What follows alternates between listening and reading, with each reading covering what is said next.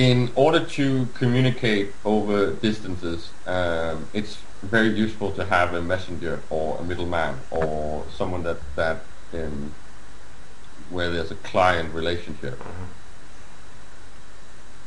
If the middleman is a white hat guy, he's going to ethical middleman.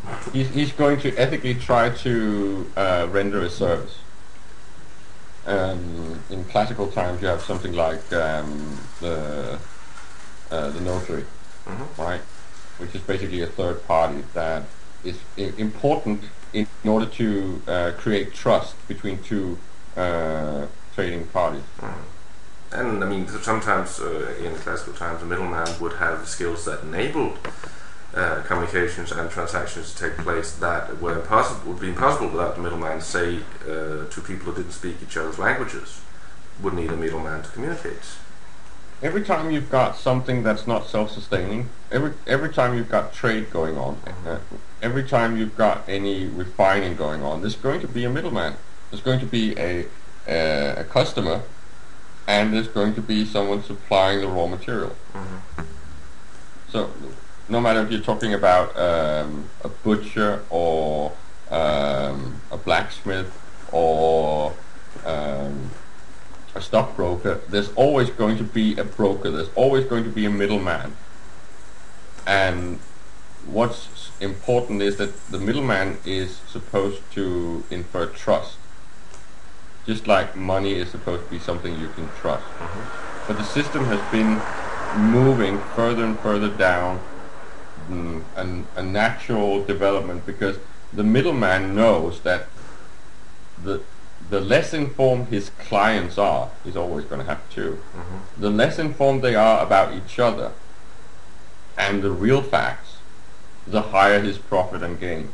Or at least potentially the highest profits and gain. I mean, he has to insist on making a higher profit rather than being an ethical middleman. Exactly, and that means that he can manipulate everything. He can manipulate artificial scarcity. He can manipulate supply and demand as he sees fit. And then if he is not even, when you then go further up in abstraction to things like banking, he doesn't even have to tell you how much gold he's got. And this is the whole history of money, and most people out there have seen this now.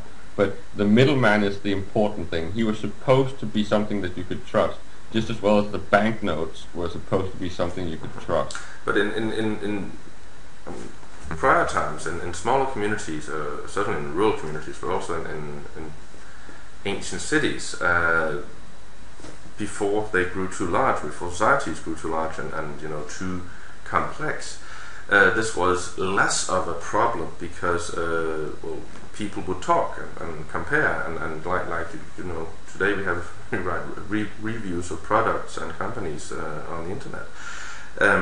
Before that, it was just word of mouth, and if something was fishy about a certain middleman, chances are that people would discuss it, and it was much easier for the clients to strive for insight into the dealings of this particular middleman. Yeah, but you're missing a very important point, because you're making this sound like a nostalgia thing.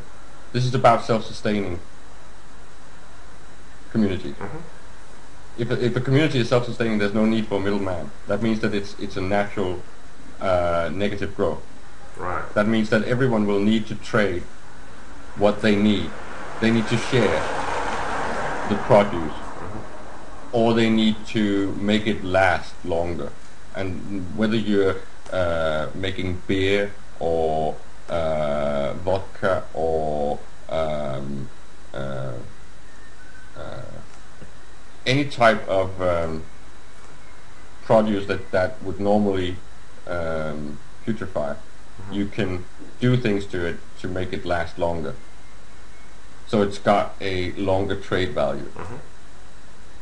But because it's self-sustaining locally, and most local communities they are handling most things using bartering and local notary systems, like the traditional exchequer system is basically that. Someone puts in a sack of grain, and then he gets a piece of paper that says sack of grain, and then he can trade that Mm-hmm. in small pieces. Say, okay, you get half a sack of grain, Yep. and I get half a bowl of sugar. And I mean the crucial difference there is that since it is a local environment, there's something upon which to base the trust. I mean, you know the miller, you know the person personally who stores the grain. Yeah, exactly. And you can go and see it, and you can make deals locally, and because of the over unity effect, because of the productivity of human beings, these local communities were so wealthy that they had a huge surplus, that they needed to use that for something. And then you start to have higher degree or more abstract trading going on, because they will then trade with the bigger cities and the neighboring villages, and thus you start getting efficiency. Then you get specialization, Yeah. and then that wealth that's being generated, because the capitalist system is actually built to create wealth and being extremely efficient. This is what many people that talk about wealth distribution don't really accept or acknowledge, that the fundamental basis of trade is fact. It is making things more effective. What happens is that someone starts stealing the surplus. Someone is siphoning things. Yeah. There's a parasitical entity in the system. I mean, and that enabled by the fact that the community is no longer local, it's become well, not too big to fail, but too big to for everything to work on a basis of trust and personal relationships, and so someone abuses the trust that has become, you know, inherent trust in the system. It's a lack of transparency. It's a lack of knowledge, which is both caused by abstraction and the whole size of things, but it's very much also based on humans' natural laziness, because it's intellectual laziness. The fact that they don't even care about trying to get the information themselves. Yes. Not even going to the next village, not going to do the traveling and figuring out, is it really true when the traders say that to get the pepper they need to burn the fields to get all the snakes out? These are the type of stories that was used to perpetuate the lies and value things. Like tea being something extremely exotic. They had tons of it in India. They could. It was almost like trash. True, but I mean, as you say, it's intellectual laziness, and I would have to agree. And I've been subject to that most of my life, actually. But you know, it's. I don't think it's very constructive to I mean, blame anyone for that, really, because we have been born at this point in time into a system where these things have been going on for so long. And have become so complex, and the overarching myth of growth as the necessary driver of any human civilization and society has been with us for a long time. And we have now, with the internet, reached this stage where we can communicate freely, most of us. So we need to get into the habit of that and get out of the intellectual laziness and realize that the kind of growth that we've been following for centuries, if not more, is unsustainable, and the technologies and knowledge has been with us for some time, and certainly there now, things such as permaculture, to transition towards something more sustainable, which would probably be decentralized and local in nature. And it all comes down to individuals making that choice, starting that process, transition more sensibly before the unsustainable systems start breaking down even more and forcing us to do so with less preparation. Yeah, but it comes down to not only intellectual laziness, because there is a lot of that going on, but it's also the fact that we've seen so many examples of the system's obfuscations and deliberate opaqueness. The best example that I remember where I got my eyes opened really was the mountains of meat and butter in the European Union. because they started doing this agreement of price control or on agricultural products. And so they actually put aside the surplus.